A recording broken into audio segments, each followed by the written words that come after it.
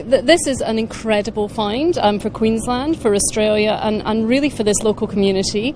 This is utterly unique to science. To find this variety of plants and animals that were all alive and coexisting 50 million years ago is phenomenal. It will put Gberg on the map geologically around the world. There'll be a lot of international interest in these fossils that have been found.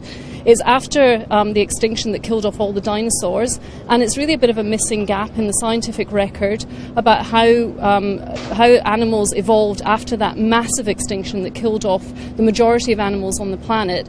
And this is a snapshot back in time, 50 million years ago, when this was tropical rainforest, much warmer and wetter than it is today, to a time period that we really know very little about. There's nowhere else that has this variety of material and some really exciting stuff to come out. And we have just got the tip of the iceberg. In the whole of North Australia, this is absolutely unique, and depending on what we find, because we're just at the very beginning of this project, depending on what we find, this could be unique in the world. This could be some of the earliest mammals ever found. We've got different kinds of plant and pollen, which is incredibly important and really unusual, and very often bones are more easy to preserve in the fossil record than plants and pollen. They tend to disintegrate over time.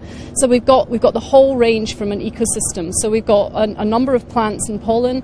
We've certainly got fish, different kinds of possibly freshwater fish, something like a perch. There's a frog, what we believe to be the leg bone of a frog. There's shell material.